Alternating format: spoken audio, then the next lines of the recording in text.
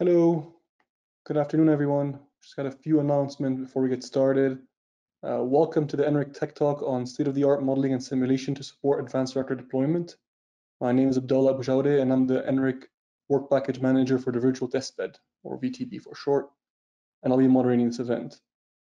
Can everybody hear me fine? If people can't hear me, please ping me separately. I'll assume everybody can hear me okay. Before we get started, I have to go through a couple of items so that you know how to participate in today's event. For the best experience, please turn off any VPN or Citrus connection. Please submit any questions by typing your question to the section in the control panel. You may send questions at any time during the presentation, and we will address them at the end during the Q&A session. For any technical issues, please contact Emily Nichols. Her email address is in the chat box. Or for any programmatic question, you can send them to nric@inl.gov. This event will be recorded and provided on the NRIC website. Our speakers for today will be myself, Derek Gaston, and Guillaume Guilicelli from INL, and April Novak from Argonne National Laboratory. In the interest of time, the panelist biography can be found on the registration link that you used to sign up. So now I'll go ahead and start with the first talk of the presentation. Alrighty, so let's get going. So I'm going to be giving you all an overview of the virtual testbed first. Oops, sorry.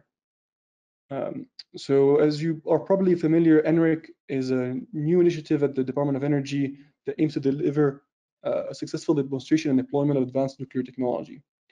The organization does so with two different type of test beds. Some of them are physical, like the EBR2 Dome project or the Zipper Lotus facility. And there's a virtual arm called the Virtual Testbed, or VTB for short, and that's what we're talking about today. It's a collaboration with NEAMS, and it aims to accelerate deployment of advanced reactors by leveraging state-of-the-art modeling and simulation tools developed by the DOE program. So what is it really? So we support reactor demonstration with two main ways. One is by developing new models that solve key tools that are important for potential demonstrators and provide the basis for safety reviews in the future. And the second is by hosting a lot of these models in an online repository that's open and available to everyone. Oops, sorry. Just a quick overview of the VTB team.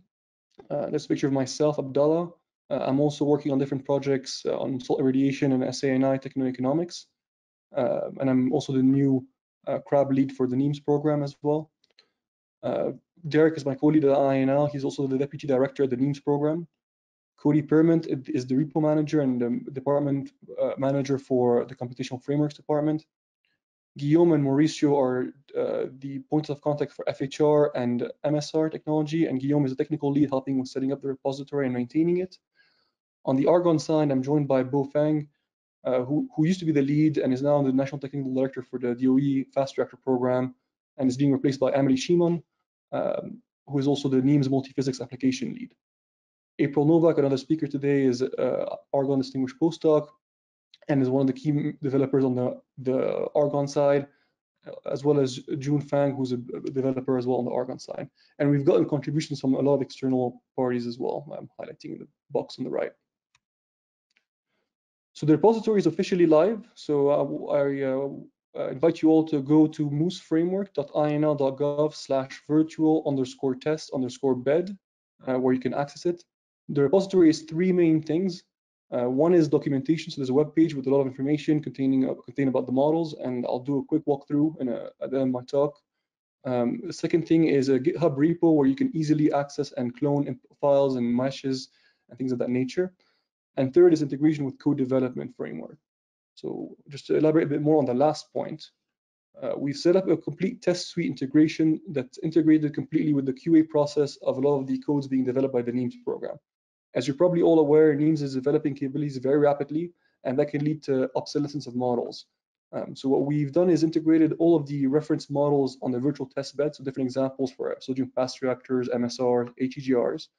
So whenever a new update is pushed, say on a code like Griffin, it checks for the input files on the VTB and makes sure that things are compatible, and vice versa. When we put a new model on the virtual test bed, you can be assured that it's compatible with the latest version of the codes, thanks to this automated Civet platform testing infrastructure. So Derek Gaston, following my presentation, will be giving a lot of talk about the NEAMS tools, but I'll just quickly highlight them here. There's a range of modeling and simulation efforts going on in that program. You can couple different ones of them, like Griffin and Neck for high fidelity analysis, or with Pronghorn for multiphysics transients. You can leverage SAM for balance of plant analysis, or something like Bison and Yellow Jacket for fuel performance. So the idea is that you can plug and play different types of physics together for advanced reactor modeling and simulation. So the current advanced reactor landscape, as you probably are aware, is very diversified. We have quite a lot of ARDP, so Advanced Reactor Demonstration Program applicants and awardees, and they're almost pretty evenly split between a wide variety of reactor types. And the situation is even more complicated with all the other demonstrations being planned, such as the NASA's Propulsion and Fission Surface Power Initiative and DoD projects as well. So the virtual testbed, we're hoping to try and support all of these initiatives, essentially.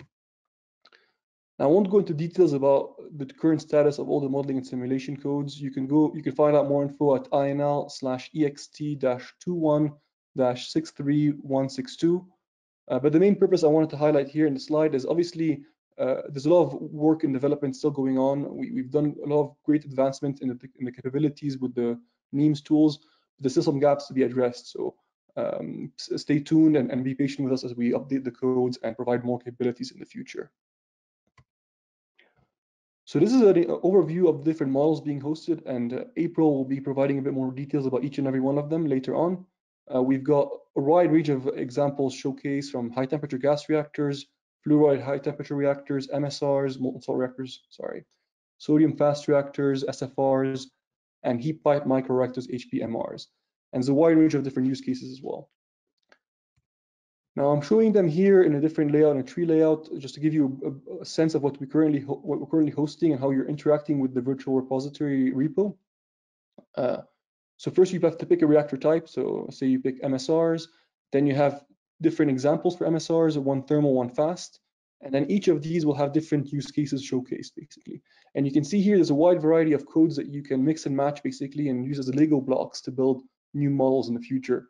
And Guillaume Guidicelli will be giving us a tutorial on how to do that at the end of this tech talk. So what are our goals and what's the VTB's purposes? One key goal is to accelerate demonstration timelines by de-risking models and setting up the groundwork for advanced reactor modeling and simulation. We're also pushing for cross-collaboration across U.S. government, and especially in the area of modeling and simulation, and help reduce redundancies. And we're trying to benefit a wide range of users by making all these models accessible to the wider community, so we can harness the community as a whole to solve big challenge problems as we all work towards deploying advanced reactors in the future. On the medium term, we're hoping a lot of the work we're doing here will help set up the foundation and the groundwork for potential DOE authorization and NRC review. So we're trying to figure out all of the bugs early on and some of the challenges early on. And in the long run, we're hoping that we can play a crucial role in code validation when demonstrations start coming online. So when NRIC starts to operate some of these demonstration concepts in their test beds, the VTB can bring back some of the data to developers to help validate the codes and increase confidence in them. So that's the key vision of VTB. So how do you get involved? Well, there's some guidelines on the link I'm showing above, and I'll point you to it on the website shortly. But it's pretty straightforward. So the VTB is completely open, so you can download a model from there, or you can just build your own. Then you can tweak it locally on a on a VTB branch, or locally on your computer, develop new capabilities as part of a PhD or industry use case. Then you can submit your model and the corresponding documentation to the VTB main branch. We'll review it and test it to make sure that things are compatible with the latest version of the codes. And then voila, your new model will be available on the virtual testbed. But why should you contribute models to the virtual testbed? The first benefit is that you will allow the wider community to benefit from your new developments. Rather than people just reading your results on a paper, people can actually go and play around with your tools and benefit from them. You can gain all synergies by leveraging what other people are doing too. Say you have a very good SAM model and somebody else has a great Griffin model of the same reactor, then you can both, merge your capabilities together and set up a more complex multi-physics example. And the last advantage is that you ensure that your codes and your input file will be continuously updated with the latest version of the code. So anything that's in the virtual testbed will be completely integrated with our testing suite and will be updated as new capabilities are being developed.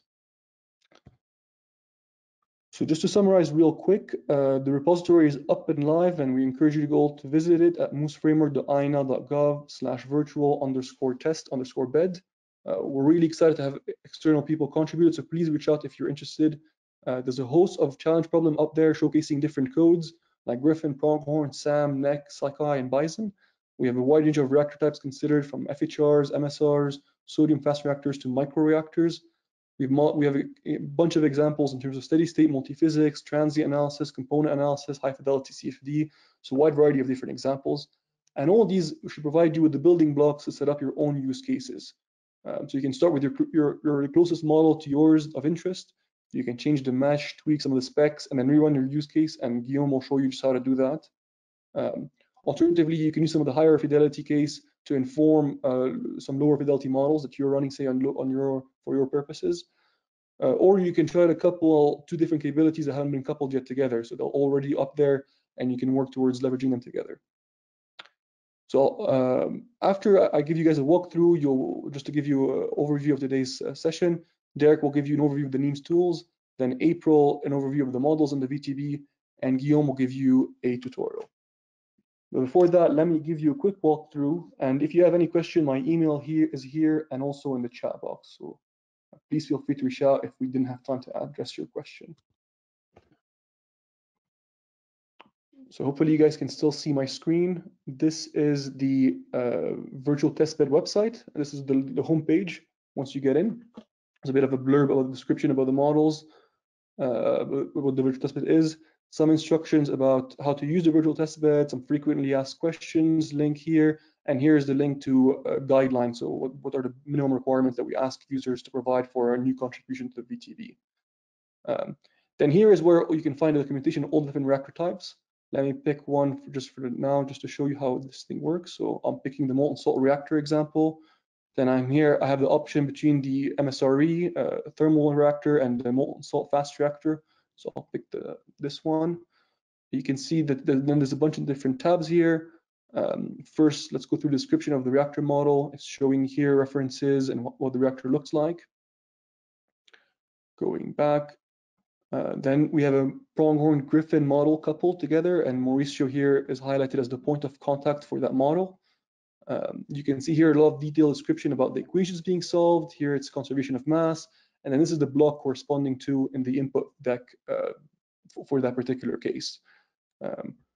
Moving forward, this is the Navier-Stokes equation, scrolling down, and then here you have a description of every single block in the equations that we're solving. So the advection term is the first block, second block is the pressure gradient, third and fourth block are the Reynolds stress and viscous tensor. And then finally, there's a mixing length model as well as an approximation for turbulence modeling too. And now going to the very, back to the main page of the repository, you can see here there's a note giving you a link to the GitHub repository. So if I click on that, you can see the GitHub mirror page for the virtual testbed here with instructions and the disclaimer. And then if I want to find that MSR model, I just click on this folder, MSFR, and then the input for the case I was considering is over here. You can see here the input file. So with that, I'll hand off to Derek Gaston, who will describe the codes in more detail. Thank you very much for your attention.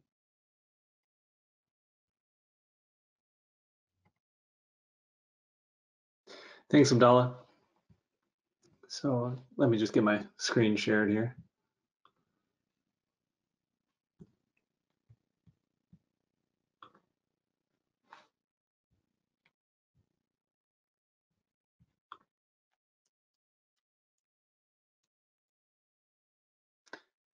Are we just seeing a white box, or is that just me?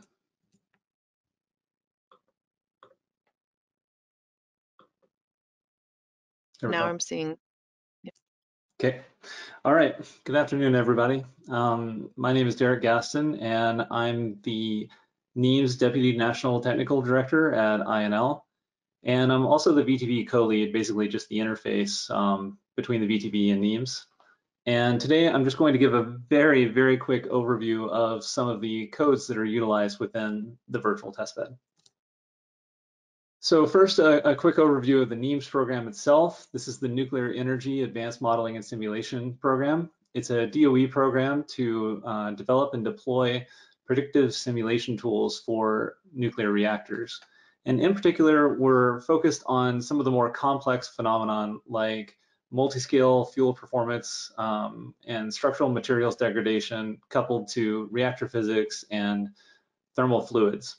And in order to do this, we're developing a wide range of tools that are all interoperable so that they can be utilized to go after different reactor phenomenon and different reactor types. And to do that, we use two main platforms. So for our non-LWR analysis, we're utilizing the MOOS framework. And for all of our LWR simulation needs, we utilize the Vera simulation suite, which was originally developed by Castle. Now today we're going to be mostly focusing on some of the advanced reactor models within the virtual testbed, which are built utilizing the MOOS-based tools. So let's talk just a little bit more about MOOS.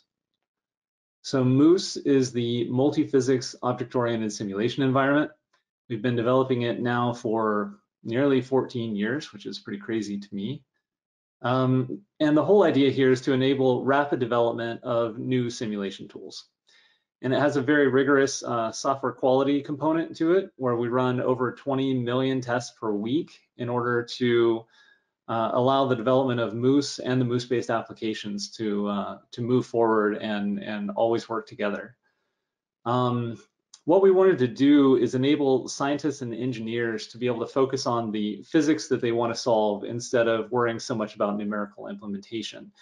And therefore, a scientist or an engineer utilizing MOOS can simulate something like a nuclear reactor flow without having to worry about how to utilize MPI or solvers within PETSI or something like that. MOOS takes care of those parts of the solve for them. And one of the unique capabilities of MOOS is that it seamlessly couples other MOOS-based applications together, utilizing this capability called multi-apps and transfers, which you'll hear more about throughout the next couple of talks. And we can even bring in non-MOOS-based codes in order to couple them with the rest of the MOOS-based codes by doing something called MOOS wrapping them, which again, you'll hear more about momentarily. We've had a lot of success with MOOS, including several awards. There's well over 500 publications at my last count that have been published using MOOS. We get about 1,500 unique visitors to the website every week. So it's a very active project. So to get an idea of the breadth of activity within NEAMS, this is showing in pink there all of the codes, all of the MOOS-based codes that NEAMS is developing. And the way that we do this is that they're all based on the MOOS framework at the top. And then the MOOS repository also comes with a set of common physics modules that all of the codes can reuse. Things that are very common like solid mechanics, heat conduction, fluid flow, etc., right? That multiple applications will need. And then on top of that, we build the codes that you see in pink there, such as Bison, Griffin, Pronghorn, Sockeye, which are some of the tools that are utilized within the virtual testbed. And since they're all MOOS-based applications, they can all be coupled to each other. So even though they're doing they're simulating individual pieces of reactor or phenomenon within reactors, they can be mixed and matched in order to go after different reactor types, like all the ones seen at the bottom of the screen here. And as I mentioned, we can bring in non-MOOS-based tools such as NEC 5000 and OpenMC by doing what we call MOOS wrapping them. And then that enables them to then be coupled to any of the other MOOS-based applications.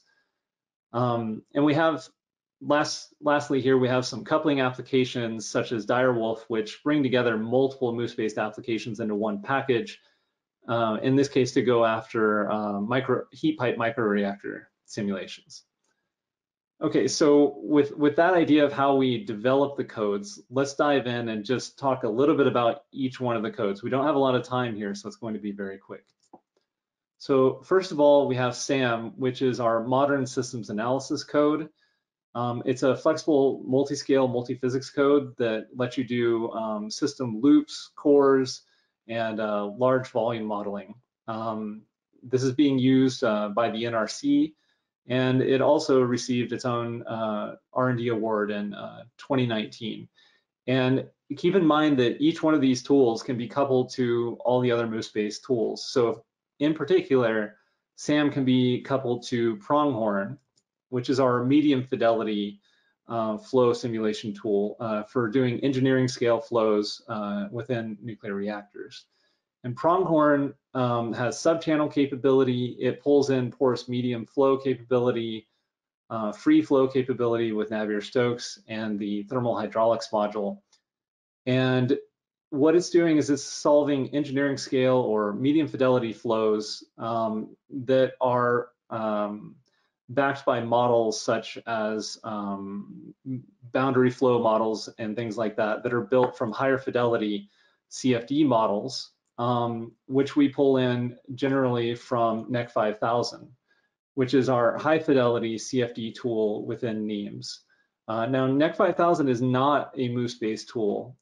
It's a extremely high performance, massively parallel, high fidelity CFD tool that has been around for a while, and we have been able to utilize it within the NEAMS system by wrapping it with Moose, and then we are able to couple it with other Moose-based tools. We're also able to utilize it to develop lower link scale informed models that then get put into Pronghorn so that we can run faster running medium fidelity fluid flow with Pronghorn.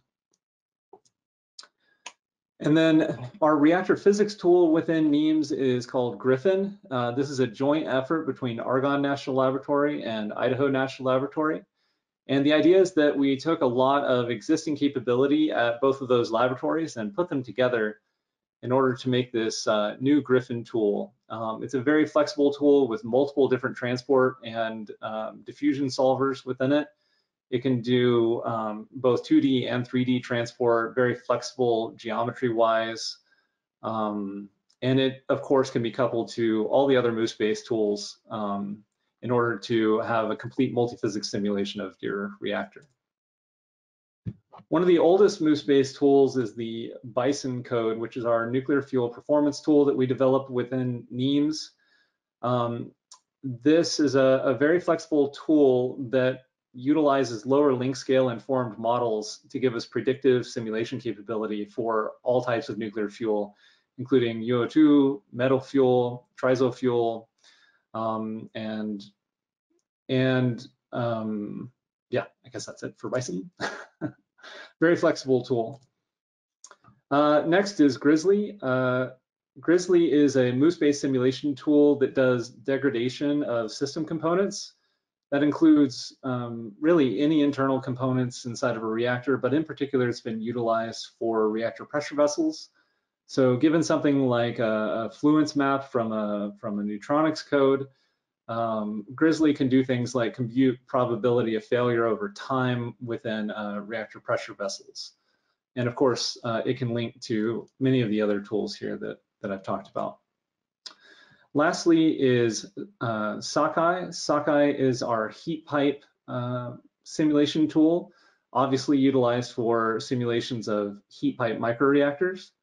And the primary model is a 1D flow model that can do phase change, of course, which is required for modeling all types of heat pipes. It can be coupled to a 2D conduction model, and then that can further be coupled out to larger reactor scale heat conduction models and embedded within Griffin simulations for feedback back to neutronics, et cetera. So this obviously is a cornerstone capability for our heat pipe microreactor simulation needs. And then, oops, missing a slide. There we go. And then you might be asking, how can you get access to all of these tools? So the virtual testbed has within it a bunch of models that are developed as examples, et cetera. But it doesn't provide the actual codes themselves that are needed to run those models. So in order to get access to those models, access to the codes, a large number of them, you can apply for access at this NCRC website, the Nuclear Computational Resource Center, which is hosted by Idaho National Laboratory. And you can get to it at inl.gov/NCRC. And the way that it works is that you effectively register and make requests for many of the Moose-based codes. This is a new development, a new capability that NEAMS is funding, and there's a major revision of it planned that's going to widen the scope of it some later this summer. But many of the Moose-based tools are already available there. So if you're trying to get access, head there first. So in summary, NEAMS is developing a really wide array of interoperable simulation tools. I went over, like 8 of them very, very quickly. You'll hear more about each one of those tools as we go through the next few talks. So hopefully I just gave you a little bit of understanding of what each one was. The virtual testbed then provides a set of open inputs for these tools. Those open inputs are examples for using the tools, they're challenge problems, they're benchmark calculations. Hopefully it can be used as a collaboration space for working collaboratively on models utilizing these tools. And then ultimately, as Abdallah mentioned, hopefully they'll be used as validation tools later on once we get a lot of data coming back from these advanced reactor deployment programs. And as I mentioned just a moment ago, you can obtain the tools through the NCRC. So that's what I have. Thank you for your time. Thanks, Derek. Our next speaker will be April. She'll be giving us an overview of the models on the virtual testbed. Go ahead, April. Thank you. You can see my screen? Oops. Yep, go ahead. Okay. Thanks, everyone. My name is April Novak from Argonne National Lab. I'm going to be providing an overview of the VTB models currently available in the repository. After me, Guillaume is going to do a deep dive into one of these models. So my purpose here is just to introduce you to the diversity of models currently available in the repository, and really to emphasize the plug and play nature of the NEAMS tools. I won't have enough time to go into a very, very detailed description of each of the models, but if you're more interested in them, please consult the website for documentation. So the models in the virtual testbed span a quite varied categories of reactors. So right now we have 5 different reactors covered. These include HTGRs. Oh, sorry. Yeah, I don't Abdallah, think you can see well. I think your screen is, can you unshare and then share again, maybe? Yes. Can you see the screen now? Maybe it was an issue with PowerPoint. So presenter mode. No, How's sorry, that? go ahead and share screen. Oh, it's doing the same thing again. Really? Sorry. I mean, is it okay if we just do this for the sake of time? Yeah. Sorry for the distraction on the sidebar. Okay. Let me make it a little bigger. Okay, so we have 5 different reactor types currently covered in the VTB. We have high temperature gas reactors, a heat pipe microreactor, fluoride salt cooled pebble bed reactors, molten salt reactors, and sodium fast reactors. So I'm going to provide just one slide about each of these different models currently available, emphasizing the plug and play nature of those models in terms of the tools that are used, the physics domains that are covered. And for each case, I'm going to try and point out 1 or 2 interesting aspects of the modeling and simulation setup that highlight general capabilities in NEAMS tools that you might find interesting in applying for your own analyses. So broader scopes than narrow focus on the particular reactor type. I do want to say upfront that the virtual testbed is really a pedagogical tool for learning how to use NEAMS tools, and most of these inputs have not been extensively validated and tested. They're really meant as a launching point for adopting for other systems, swapping in and out components, meshes, geometries, and really adapting things for follow-on studies. So with that, I will get started. I'm going to start with the molten salt reactor models. So the first model I'll talk about is from the Euratom EVOL project. This is a coupling of Griffin multigroup diffusion with Pronghorn finite volume Navier-Stokes. Griffin's cross-sections come from Serpent. Pronghorn is solved with Navier-Stokes equations with a 0 equation mixing length model. So pronghorn is going to advect the delayed neutron precursors from Griffin, and they're coupled together on every time step. So in the top right there is an image of pronghorn fluid velocity and temperature, and then Griffin's delayed neutron precursors in the middle row there. What's interesting about this model is that it uses both a steady state and transient coupling, and the coupling is used for a reduced pump force, so loss of flow simulation, which is controlled by the control system in MOOS. This is a system in MOOS that allows you to modify geometry, boundary conditions, functions, lots of other things that make up a simulation as the function of time. So this is a very general feature for a lot of different types of transient simulations. Also included for the MSFR is a standalone RANS NEC-RS model. And this model shown on the bottom there, the comparison between the neck and pronghorn velocities, is used to tune that mixing lake closure in pronghorn. So this is also a really great example for how NEAMS tools can be used for multi-scale analysis, doing that high to low pipeline workflow. Also in the MSR space, we have a systems level thermal hydraulics model of the MSRE experiment using SAM. So this model consists of 3 different loops, so a primary loop, a secondary loop, and then air-cooled radiators. So this is a steady state model containing lots of different components, and it's a really great introduction to SAM. So in the picture there is the fluid temperature predicted by SAM in one of those loops. Moving to the HTGR cases, we have an example for the OECD PVMR 400 benchmark, which couples Griffin multi-group diffusion with pronghorn Navier-Stokes. Here, the pronghorn model uses the finite element discretization instead of finite volume in the MSR case I introduced a few slides ago. And we solve the porous media equations with various closures obtained from pebble bed experiments. So this example has both steady state and transient pressurized loss of forced cooling examples. So a picture of the benchmark geometry is shown in the top right, and some select results in the bottom right for fast and thermal flux, power density, and various thermal hydraulic conditions. So this example is unique among the ones I'll talk about today because there is a comparison among other benchmark experiments, benchmark participants for this this code-to-code experiment. And you can also use this example to contrast different settings in pronghorn. So pronghorn has both finite volume and finite element capabilities. So you can compare this to the MSFR one to see how that different discretization appears in the input file. Also in the HTGR space, we have a 1D SAM model of the MHTGR design. So this is a steady state model that consists of 2 loops, primary, and I believe there's a secondary loop. And what's unique about this model is that in the primary loop, there is a 2D representation of the solid. So you get a little bit higher dimension of that solid temperature coupling to the fluid. Okay, moving to the FHR space.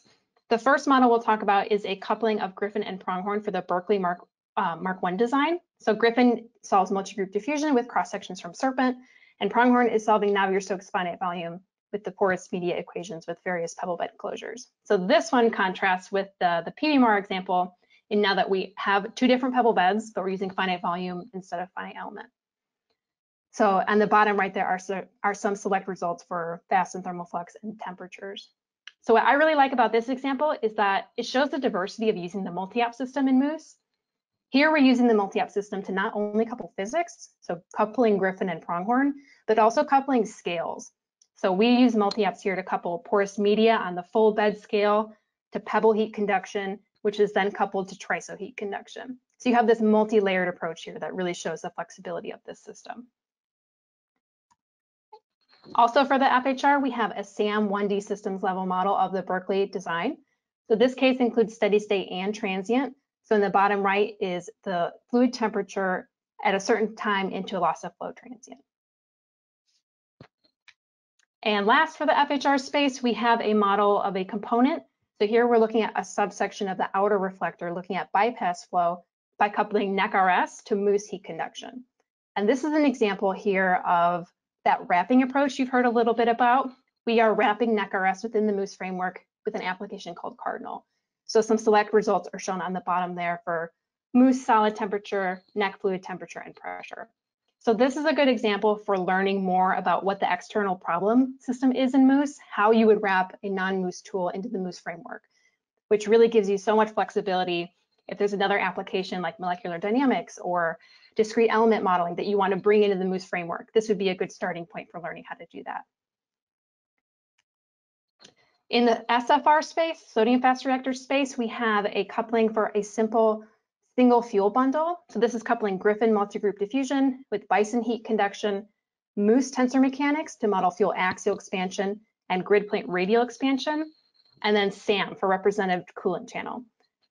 So some select results for a full core extension of this is shown in the bottom right there for Griffin power density and the tensor mechanics axial displacement. This example really showcases Moose's dimension agnostic features because it couples 1D, 2D RZ, and 3D models all together in the same simulation.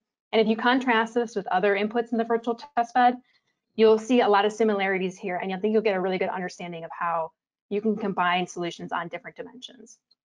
In addition, this case couples applications in a somewhat interesting way. So the ones I've talked about before, the examples I've highlighted already, when two tools are coupled together, it's generally on every time step or every n time steps. Here we also include an initialization solve. So we are solving one of these apps just at the beginning to get an initial condition, and that is then applied for all subsequent time steps. So this highlights a lot of the flexibility in Moose as well.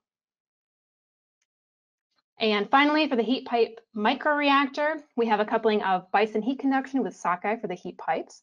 So in the top right is a diagram of the core, the 1/6 geometry, some sockeye predictions for temperature, and then Bison predictions for solid temperature in the bottom right. So this example also really showcases the multi-op system in that we build a model for just one of these heat pipes, but then we repeat it an arbitrary number of times, hundreds of times in the core, and transfer data to and from all these different substructures together. But the setup is really easy to understand, and it's easy to extend this to systems with lots of substructures like pebbles, or really a lot of pin type geometries fit this category. So that closes all the models currently available in the virtual testbed. Just to summarize, there are 7 different tools currently represented: Griffin, Pronghorn, NEC, SAM, Bison, sockeye, and then the various modules in Moose like tensor mechanics or heat conduction. And these are really combined together in a plug and play manner. On each of these code names here, the dark blue font indicates a standalone model. So we had a standalone NEC MSFR model, but then the dashed lines show how these different codes are combined together. So we have 3 different examples for coupling Pronghorn and Griffin. And then Griffin itself is coupled to Moose, Bison, and SAM for an SFR. And they really swap in and out with one another in a nice way. And if you compare the inputs among each other, I think you'll get a sense of that. In terms of the multi-scale thermal fluid hierarchy in NEAMS, we have systems, porous media, and RANs covered currently in the virtual testbed with LES coming soon. So it also covers a wide scope of discretization approximations here. Just to summarize some general use features that really transcend any specific reactor type or even the nuclear engineering disciplines. These tutorials cover how to generate meshes with both commercial software and with Moose, how to couple applications with the multi-app system, and how do you conserve quantities like power or flux when transferring that data, and how do you control how those applications interact in time, every time step, every end time steps at the start or the end. In addition, the multi-app system is really dimension agnostic in terms of the coupling, and these applications can usually solve in various dimensions quite interchangeably. We talked a little bit about how to change simulation parameters in time using the control system, which opens the door to a lot of different transient simulations.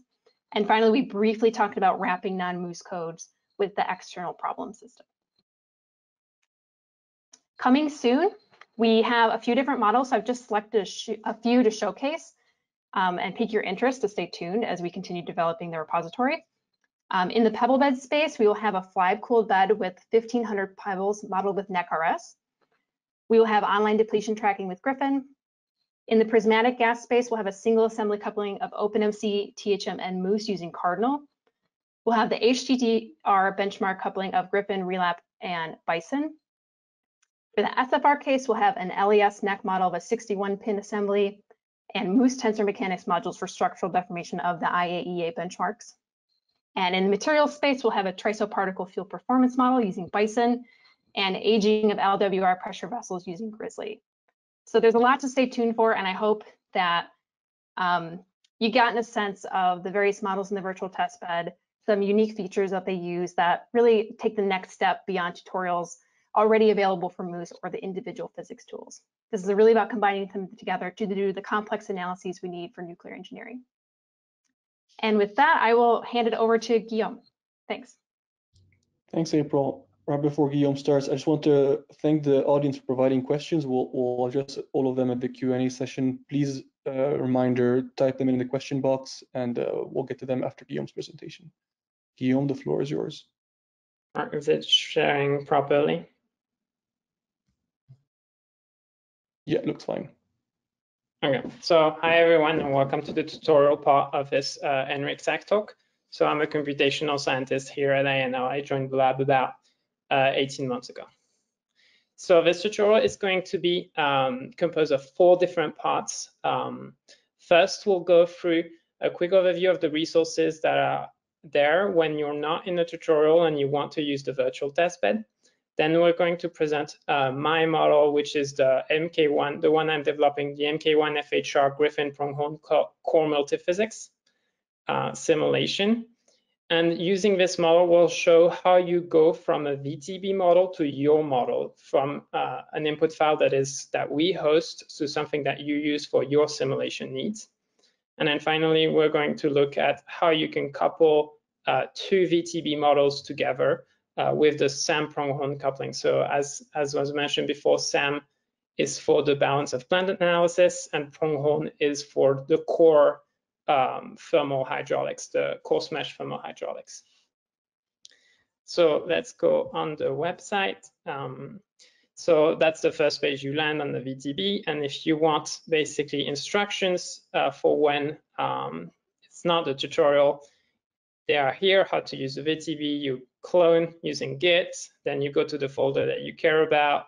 This is how to use the NEAMS tool that's relevant for the application, for the input file. And finally, there's like some explications about what we're going to do today, which is adapt the model for your simulation. All right, so let's get right to it and dive into the models. So we're on the virtual testbed. We just cloned it, and we're going to navigate to the models. And so you see we're in the folder for the PBFHR steady state model, and you see all these input files, the .i extension. That's the Moose-like input files. Guillaume, it's a little bit small. You might make it just a little bit bigger, either your window or the font. There Is you that go. good enough? Yeah, I think it's probably helping. Okay, how much can I go? All right, but first let's look at the geometry. So let's open that file. So that's Power View file. There you go. Okay, is that, yeah, that's still sharing properly. Okay, so here's our geometry for this model. So you can see in green there's a pebble bed, a fueled pebble bed. So the pebbles are entering through the bottom of the core, and then they exit through the defueling chute at the top. And the salt does the same thing. The salt comes through the bottom of the core, except it leaves mostly through a plenum here in yellow. And then, so this is a 2D RZ model. The axis of symmetry is here in the middle. So this is an inner reflector. This is a control rod channel in red. And then there's an outer reflector in magenta. And in pink, there's fire bricks, which is a thermal insulator. All right, so let's look at what the input files look like. So we open the Neutronics input file. Actually, it's pretty good to look at the documentation right now. So all these input files are documented as Abdallah showed. So for the PBFHR for this model, we have first what the coupling looks like. So this coupling is Griffin coupled to Pronghorn in a tight coupling mode. So Griffin computes the power distribution. So Griffin is a neutronic solver. It solves the transport equation, gets the power distribution, gives it to Pronghorn. Pronghorn uses this heat source to compute the flow field and get the temperature distribution, gives it back to Griffin, which updates the cross sections with it and the densities, and then it can go back and it iterates until convergence. And at the same time, Pronghorn also runs small heat conduction applications. So it runs basically Pebbles models for fuel performance in various locations of the core.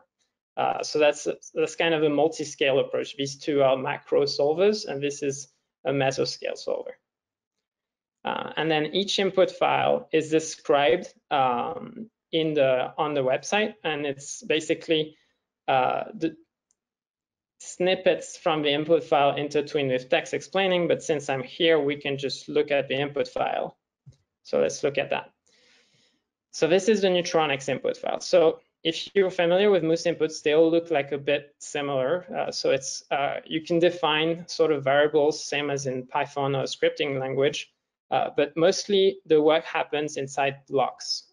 So for example, for Griffin, this is the most important block. This is a transport systems block, and that defines what problem you're solving. So here it says, so it's going to be a neutron diffusion problem. We're going to use a continuous finite element. It's going to be an eigenvalue calculation. So that means that this we're going to be looking for the multiplication factor basically in this coupled multiphysics simulation. And then here you define the boundary conditions. So this was the axis of symmetry. So it's a reflecting surface, and then the others are vacuum. So vacuum boundaries. Then you load the mesh. So this is done by this block, a file mesh generator. It loads the mesh. Then there's some refining going in. So this is refining it twice. So it's a times 16 basically. And then some modifications. So you can see that block, for example, is deleting part of the domain, and that's because it's too far from the field region. So it doesn't matter for Neutronix. Then we define a couple auxiliary variables, which are just fields. So multi-dimensional fields that sort of define other quantities in the input. So this is the solid phase temperature.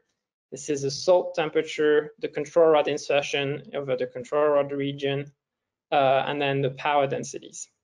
Some of these fields can be computed directly using auxiliary kernels. So these just act on auxiliary variables and just set their values. So for example, this is a very simple one.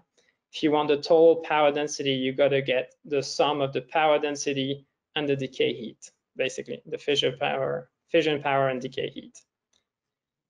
There's a little more another action to handle power scalings in a very short manner. Then the materials block. For Neutronix, materials means group cross sections. So hopefully you're familiar with the concept of cross sections. So it's basically a probability of interaction between neutrons and materials.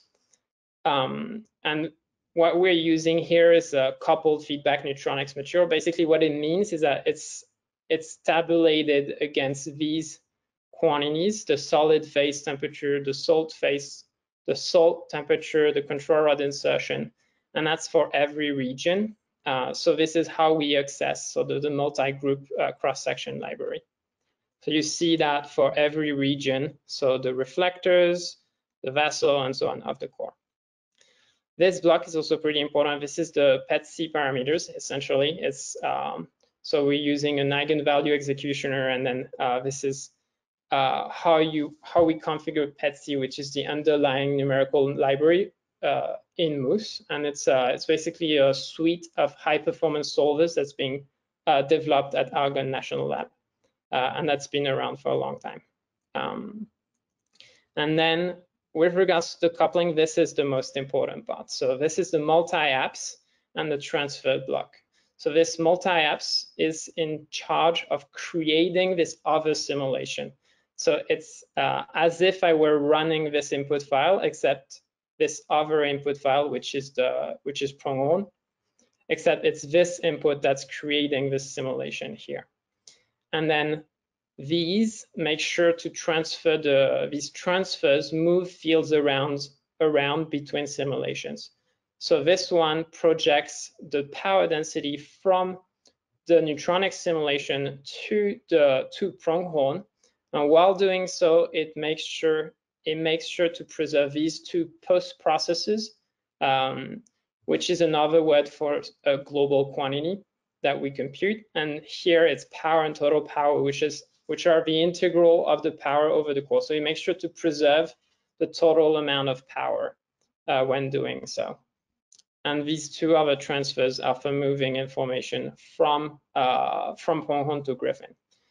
So very quickly, I'm going to run this input file right now while we're going to explain the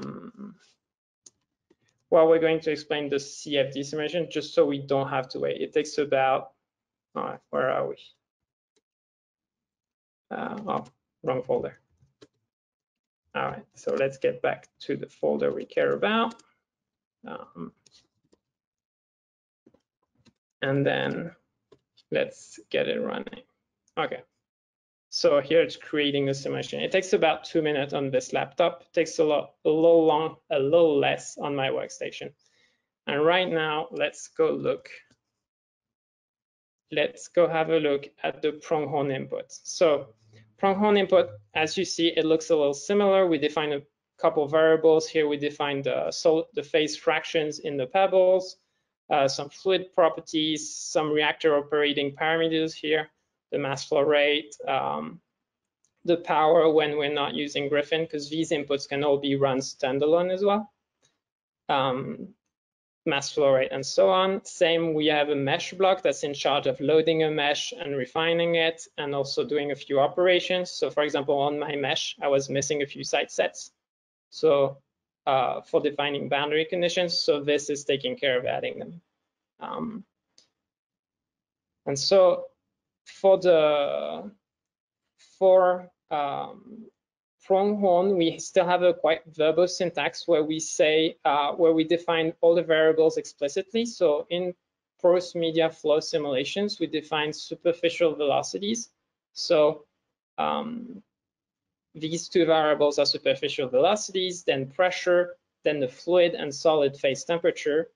And these variables are going to be the variables in our equations, which are defined by kernels. So as Abdallah mentioned, the mass equation for incompressible flow is just an advection kernel.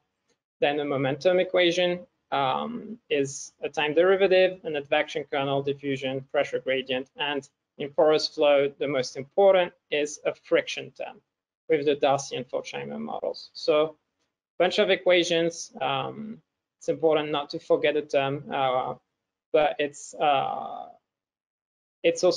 also can be done using actions, so the same as you've seen in Griffin, which makes the syntax much more foolproof, basically.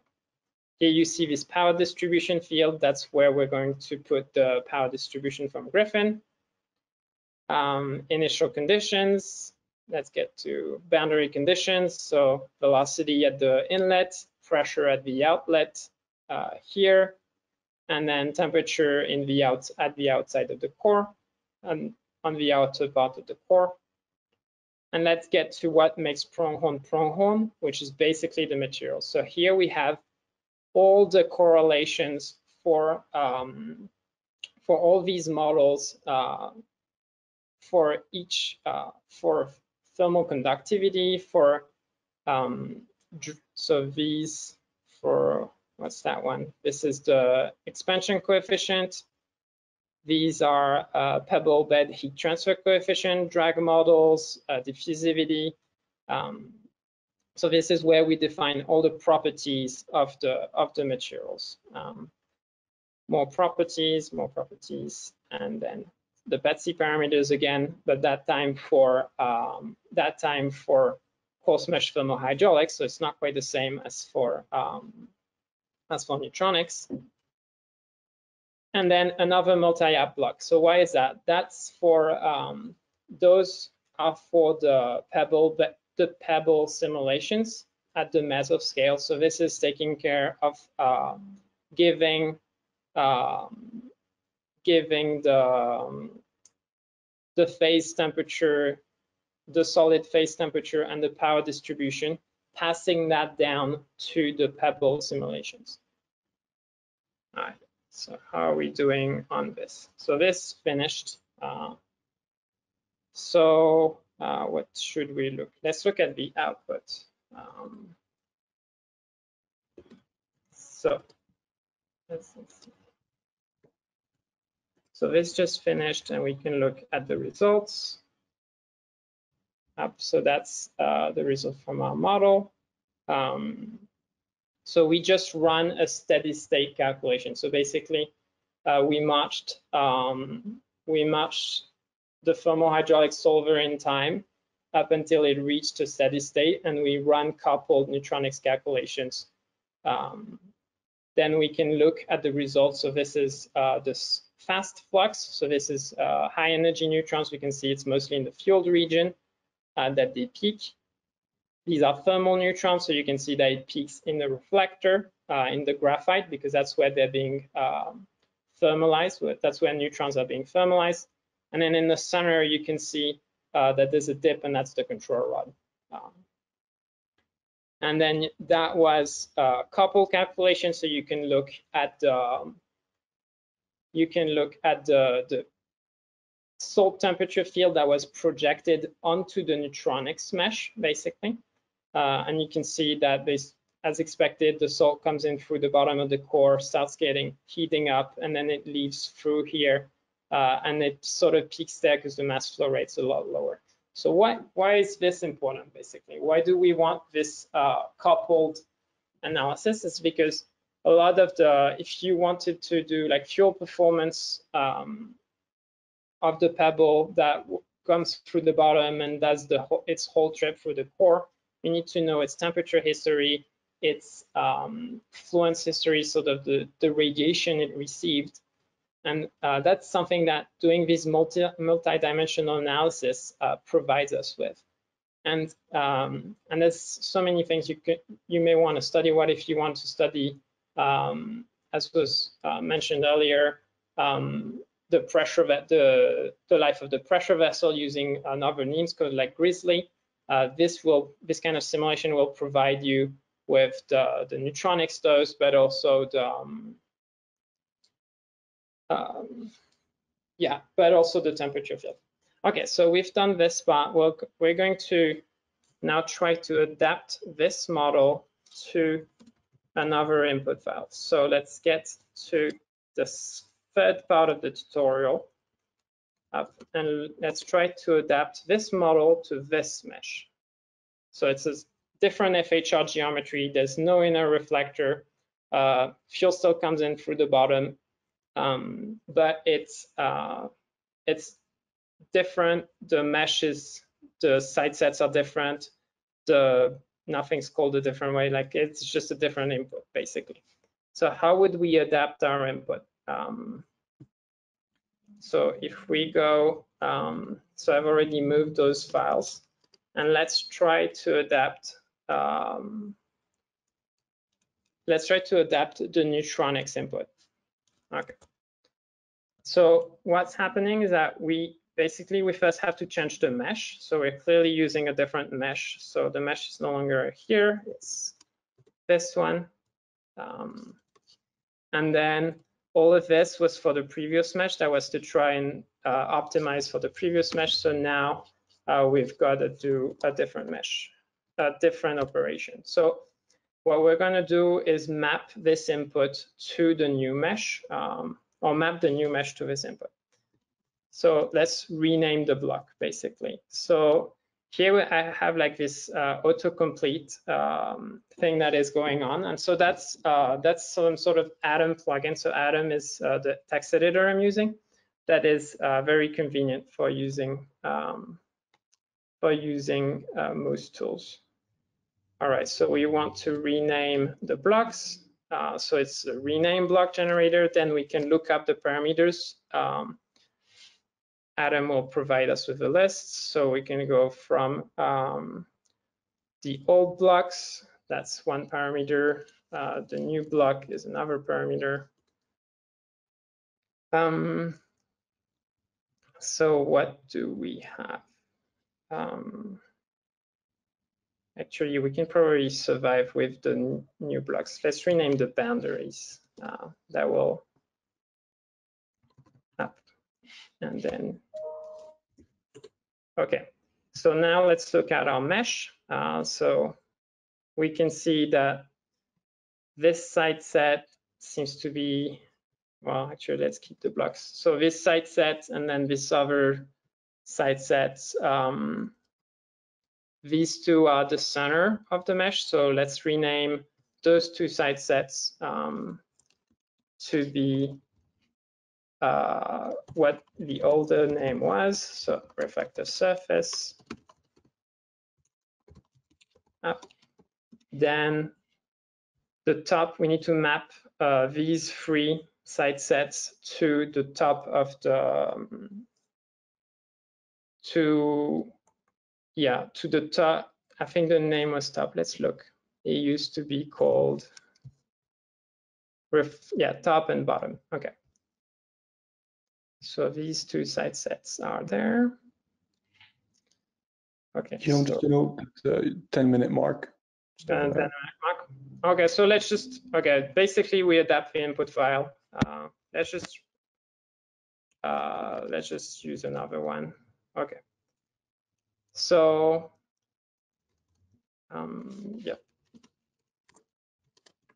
Let's just run it while we're adapting the input file. Okay, so we adapt that's gonna take 2 minutes. So we've got 2 minutes to look at things.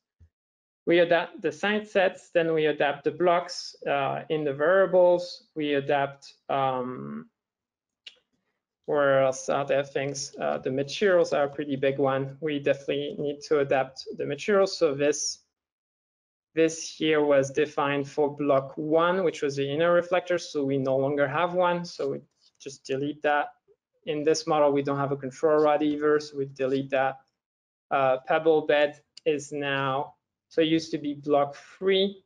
If we look at this mesh, it's no longer called block 3. It's block 12. Okay, so we'd adapt that to block 12, and so on for every material. And so it takes about 10 minutes, but I want to get to the last part of the tutorial, so I just skipped ahead. And it's the same procedure for the thermohydraulics, basically. You just adapt the, we still have time. So, notice what it just did there. So we failed the time step. And so it just knew to restart automatically and try with a different time step. But anyway, so let's look at what we'd adapt in the CFD mesh. So in the CFD mesh, we have a little more things to do. So in the CFD mesh, we would also have to adapt, make sure to move the plenum and so on. Is that already done? No, okay. We very close. Okay, let's just skip ahead to part 4 for a little bit. Okay, so we're gonna go in the final part of SAM from coupling, and we're gonna look at the, actually, I think I want to see this one. We're going to look at the SAM mesh for a bit while the other thing is running. They all take about 2 minutes to run, but okay. So this is our SAM mesh. Oh, my bad. Let's try and zoom so everyone can see everything. Okay, so this is our SAM mesh of the FHR plant. So the FHR plant is basically, this is a lower plenum. You can show it like this. This is a top plenum. Here you have a core component, which we're going to replace from SAM to pronghorn. This is an expansion pool, so this is salt. And then, so this around here is the primary loop. Over there, you have the DRAX, so it's a passive safety system. And here is a high pressure, I think it was here. Here's the high pressure heat exchanger system, and over there is the lower pressure heat heat exchange system. And basically, we are going to be coupling this plant model to a core simulation, a coarse mesh CFD simulation of the core, which will fit in here. Okay. Is this over? Yeah, this is over. 188. I guess 3 minutes, my bad. Okay, so we can look at the results for the other one, and then we'll move to SAM-Pronghorn coupling. Okay. Now what we see, okay, wrong axis. So this is our new reactor. And what we see is we can get the flux distributions, the same quantities, but for the new reactor model, in like it didn't take long to adapt the input file or run it. Okay, so and why does that matter? It's because when you're making you very rarely start from scratch, right? When you're making inputs, you always start from someone else's work. And so that's kind of what I just did here for the FHR. Okay, so final topic, SAM-Pronghorn coupling. We have 10 minutes, so I'm just going to start running it now and then explain what has to be done to do this. Okay, wrong one. Okay, so now let's look at the incomplete input file, the one I just tried to run and obviously failed. But I'm running the complete one, and I'll show you what needs to be done in the SAM input file to couple. Okay, so let's go to the top of the input file. So SAM, the way SAM input files are made, you define components and you define pipes between components. So for example, this here is the core fuel. And you define all the parameters for these components. Let's go look at the pump. So this is a high pressure pump, for example. You'll see so the high pressure pump is connected to the expansion tank through this piping and so on. Here you have all your pump parameters, your desired mass flow rates, and so on, if you want to be adjusting this. But how would you couple this? So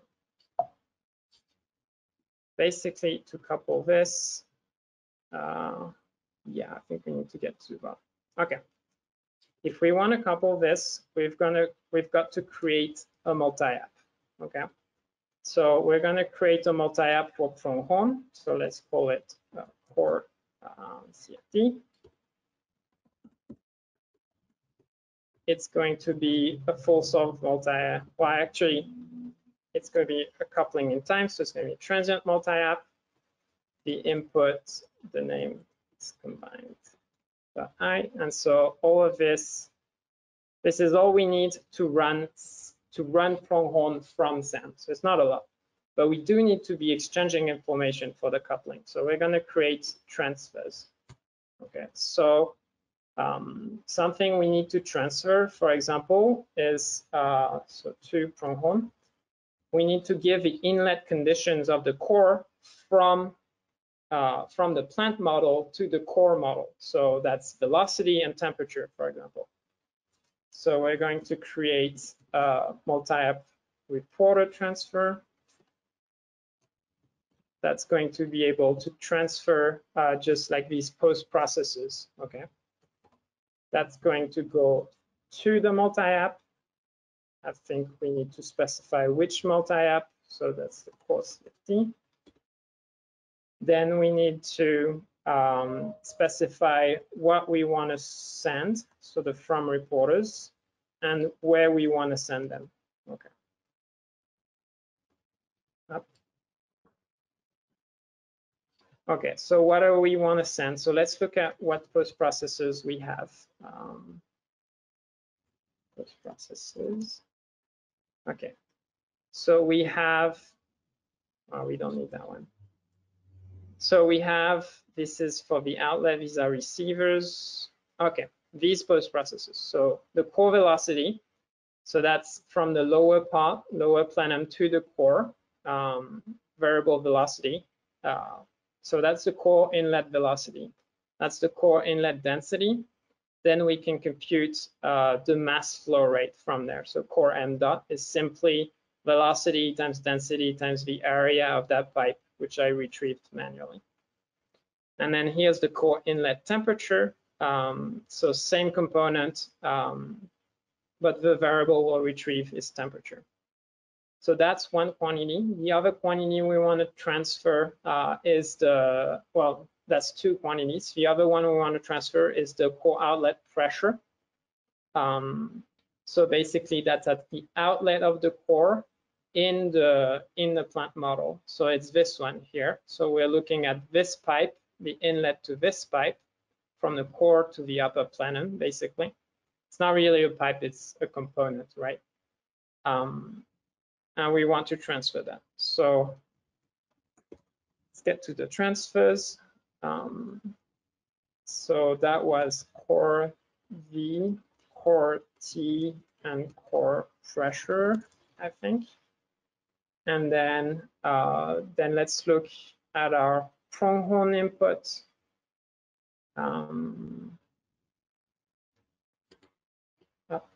Is that still running? Okay. Let's look at our pronghorn input here.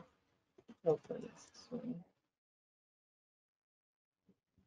Okay, so our pronghorn input, we're going to want to fill these post processes because these are where the information comes in inside the CFD simulation. So here we want to receive the mass flow rate, the fluid temperature, and the pressure. So that's what we need to set. So core inlet m dot. I guess that was the core m dot. T fluid and pressure. Okay.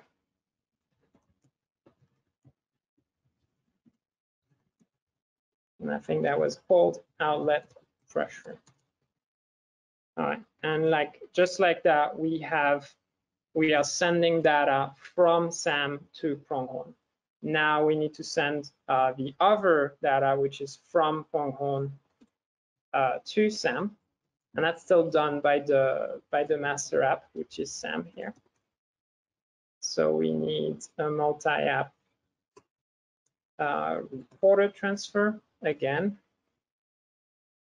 I guess these are similar. And then same idea, we're going to have reporters in pronghorn that we're going to send to reporters in SAM. Okay. Okay, so we're almost out of time. So actually what we're going to do, is this is still running. Yeah, okay. So what we're going to do is we can just look at results while it's running. It's totally legal to do that. So let's look at that. Oh, okay. So my Mac is trying to protect me from this file. And let's open.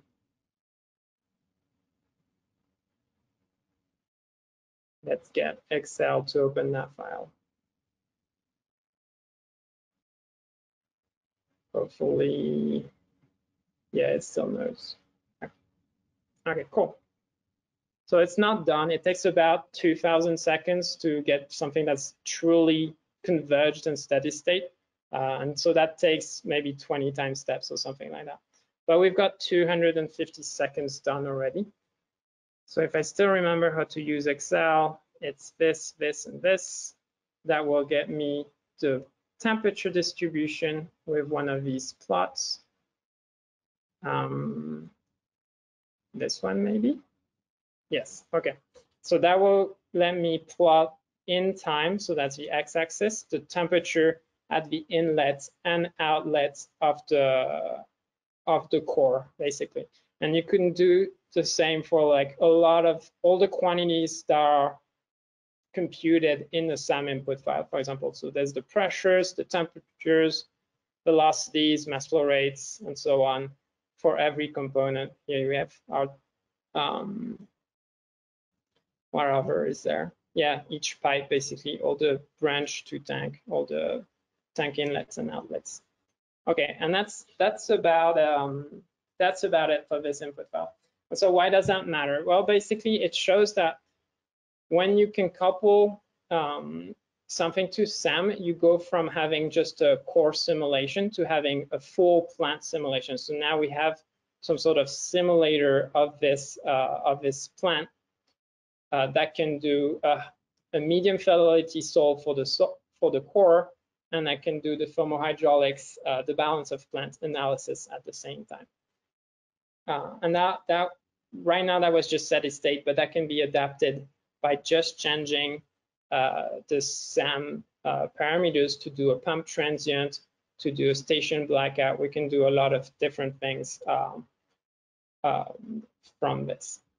All right, and that's all I have for today. So I'm just going to share the acknowledgements. So thanks for the SAM team for sharing their alternate FHR model. June and Kazi Ahmed at ANL for the SAM model, Cole for having worked on it, David for SAM Pronghorn coupling, and Fender and Yachi for help with Griffin. That's all I have for today.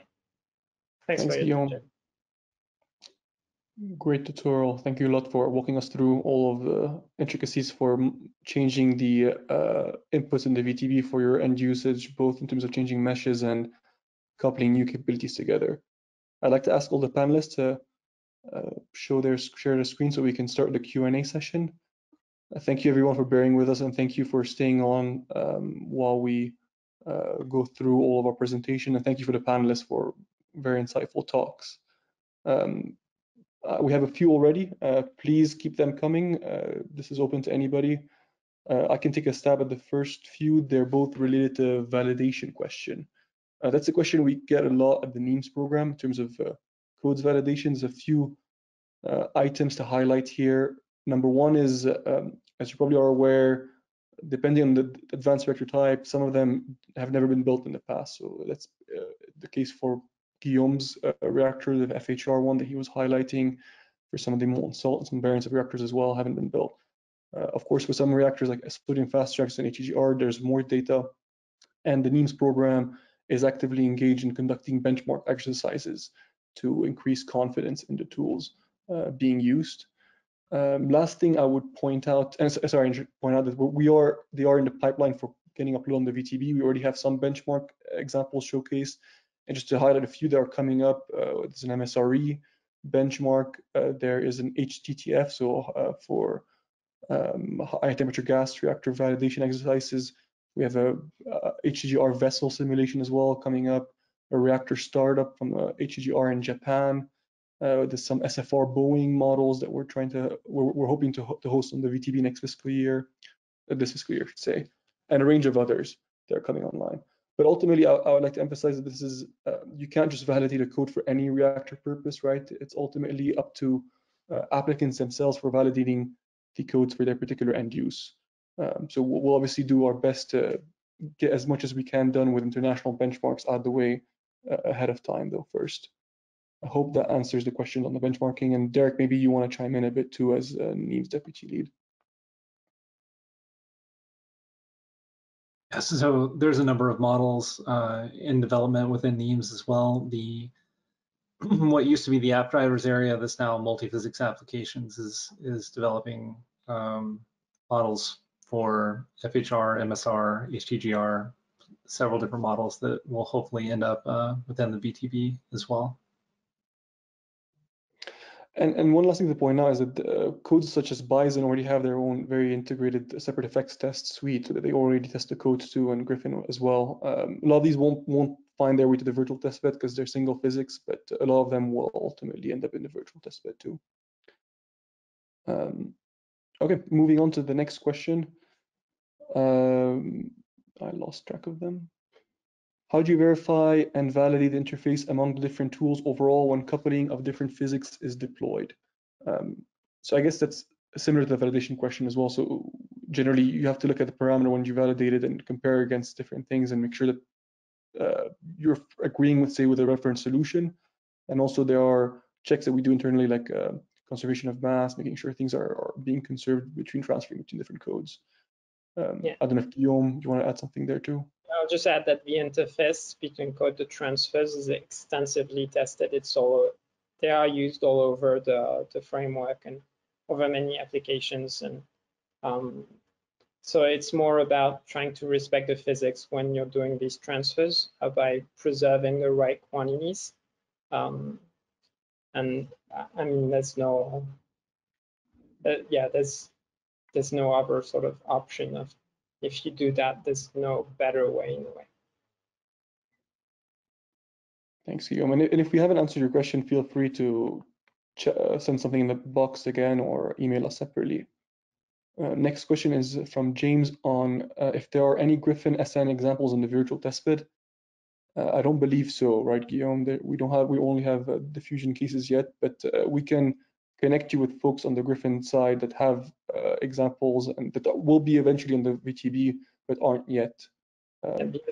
Yes, and capabilities are fairly new, so we'll have an example within a year for sure, but not right now. Question number 5. Which code could I use to check department DNB in a PWR? Would it be possible to be used for online DNBR calculation during operation? So the majority of our emphasis has been on advanced reactor. On the PWR side, there are other tools on the NEAMS umbrella, primarily developed by the CASTLE program. They can be used for that kind of application. Derek, maybe there are some initial capabilities within some of the Moose tools, but I think it's primary on the CASTLE side. Is that fair to say? Yeah, definitely. As I mentioned earlier, for all light water reactors, that's PWRs and BWRs, we rely on the Vera code suite developed within CASTLE to do those calculations. So it hasn't been a focus with the Moose-based tools. And I think the particular code within Vera is CTF, so Cobra TF. If you're interested, Tiago, hope I'm pronouncing your name right. Right. Next question, are there plans to extend the types of reactor within the VTB to more exotic designs, example, fission surface power designs? So yes, we are interested in having a wide range of, we call them challenge problems, so examples that kind of showcase a lot of the intricacies of different concepts. So I would point you, if you're interested in fission surface power, to the microreactor design that Nicolas Stoff is the point of contact for. It's a challenge problem in the sense that it includes heat pipes, trisoparticles, a lot of the maybe you won't see that in a real reactor in real life, but it's putting in a lot of the key standalone features that make this an interesting problem to consider. Yeah, I'm sure a lot of the applicability will be useful for fission surface power. I believe at the NEAMS annual review, Nicolas also mentioned that they are interested in doing a benchmark of Krusty, which is by definition, the kilowatt-hour project, so fission surface power as well. So yeah, all of these, if they are not controlled models, will be hosted on the virtual testbed eventually. Question number 7 from Andrea Alfonsi. Hey, Andrea. What are the number of DOFs, degrees of freedom, in this model? How many processors have been used? I guess that's referring to you. Yeah, go ahead, Guillaume. Yeah, so it's 48,000 degrees of freedom, and it's been run on a MacBook with 8 cores. Live with this thing, with GoToSeminar hugging one of the core. But yeah. Yeah, I think that's one of the key misconceptions. People often think about NEAMS tools as things that you need to run on a supercomputer, which there are a lot of codes like Cardinal that April showcased that can be run on, and should be run on supercomputers, but there's a lot of very useful analyses that can be done on just a simple work desktop. Yeah, I mean, that's the reality, is that we're trying to create a graded approach so that if what you need is faster calculations for, quicker design turnaround, you can do that, and then you can have the higher fidelity calculations as well, either by just upping the fidelity of your geometry or utilizing a different tool. Like I mentioned, the several different fidelities for our thermal fluids codes. with SAM being the coarsest, and then pronghorn being kind of medium scale, and then NEC helping us out with the high fidelity CFD. So depending on what your needs are, we try to have a tool that you can plug in for that particular kind of physics. Thanks, Derek. Maybe it's a question for you, Guillaume, next. How often do you update those input files of the reactor models to ensure they are compatible with the latest version of the codes, of the MOOS-based codes? All the time. So basically, they are checked automatically when people are modifying the codes. It lets them know if they are breaking our input files. And then we work with them to update the input files as they update the code. And we are also, when we update the input files, it's also checked against the latest versions of the codes to make sure that it works. And we use the Git sub-module system to sort of keep track of which version of the code works with which input file if there is any disconnect. But we try our hardest to not have any disconnect between the latest version of the input files and the latest versions of the code. Yeah, in fact, it's one of the important functions of the VTB is to maintain this repository of up-to-date input files that are going to work with the newest versions of the code. Because the code does change over time, and so having this large repository of input files that you can always go look at to get the truth for what's going to work with the codes today is an important feature of the VTB. So as Guillaume said, they're tied together in both directions. So as the codes change, we check against the VTB. As the VTB changes, those changes are checked against the codes automatically. And that goes back to that software quality system I mentioned earlier, where we're running over 20 million tests every week on our testing systems in order to make sure that these things continue to work together. Thanks, Derek. Next question, are there any examples of using the built-in mesh generator? I think that was highlighted at the NEAMS annual review. Not at this stage, but it sounds like if it's an interesting feature, we'll make a note maybe that we should. I should mention oh, sorry, Guillaume. The upcoming coupling of Cardinal for OpenMC, THM, and Bison will use the new Reactor module for meshing a prismatic fuel bundle. So hexagonal array of pins and coolant channels. It'll be a really good demonstration of this new capability. It's much simpler to use than commercial tools. Yeah, coming soon. Stay tuned. Coming soon. So yeah, please. Also, you were seeing a little bit of it in Guillaume's input files where he was using the mesh generation system just to modify incoming meshes, which is another way that we utilize the internal mesh generation system. You might read in 2 or 3 pieces of a mesh, tie them back together, rename them, fuse them, that sort of thing. So it's a common use too. And just to reemphasize, we're continuously adding models to the VTB, so please do check in frequently as we're always adding new capabilities. Next question, is there any flexibility to build communication between MOOS-based tools like Grizzly, Cardinal, or Blue Crab? Yes, definitely, that's kind of the point of MOOS. I'm not quite sure I followed the question. Does anybody here want to take a stab? Sure. So there's already the transfer system that handles a lot of possible means that you would want these codes to communicate. But yes, there is flexibility to add more things as well. And things are added as the needs arise. I think it would be good to mention dynamic linking too. Derek, do you want to describe that? Go ahead. Yeah, I'm trying to parse exactly what they were asking on that question. Like Guillaume mentioned, maybe we can get some clarification, but like Guillaume mentioned, all the MOOS-based applications natively have the ability to communicate with each other. Traditionally, the way that we would run a multi-application simulation that utilized more than one MOOS-based application is to actually compile them together. But there is another capability where you can compile them separately and then at runtime actually link them together dynamically.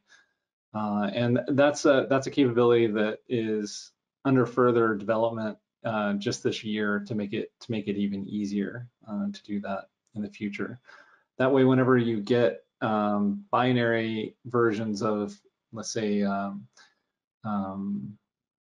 Griffin and Pronghorn through our new binary release system, you should be able to get both of those binaries and then have them talk to each other without having to recompile anything. That's not quite working just yet with our binary release system, but that's where we're headed. So hopefully that answers the question on the communication. Sorry, I think we're running out of time, but maybe we can just squeeze in one last question from Lane. Hey, Lane. How out of the box is the virtual testbed, such as if a new user who is at least familiar with the tools able to start using it? My apologies, I mean, how much effort would it take for a new user to be using the virtual testbed? So that's exactly partly who we're targeting to an extent, Lane. So we think it'd be great for you to try to get started with this. We have new users to Moose that have started with VTB and found it pretty useful and as a starting point. But we'll definitely open to feedback. If you think we can make it easier too, let us know. But we think it's already pretty much there in terms of helping first users. There's a lot of documentation on the tools. For the specific codes, though, you'd have to refer to the manuals. If you're using SAM or Bison, refer to those manuals for the capabilities there. But the VTB does a good job of explaining how you use these codes for a specific use case. So yeah, I mean, because of the way that the code development is tied together with the input file development, the idea is that you should be able to go to the NCRC, so that's inl.gov/NCRC, get access to the codes on the INL high performance computing system, which they're already pre-installed on there. You should be able to log in, clone the virtual testbed directly to the INL HPC, and immediately run a multiphysics reactor problem without editing anything. So that's kind of what we're going for. So, you know, hopefully we're able to achieve that goal of making it really, really straightforward to get up and running with these tools. Yeah, and we're pretty approachable, so feel free to email anytime, and happy to help you get set up with the VTB.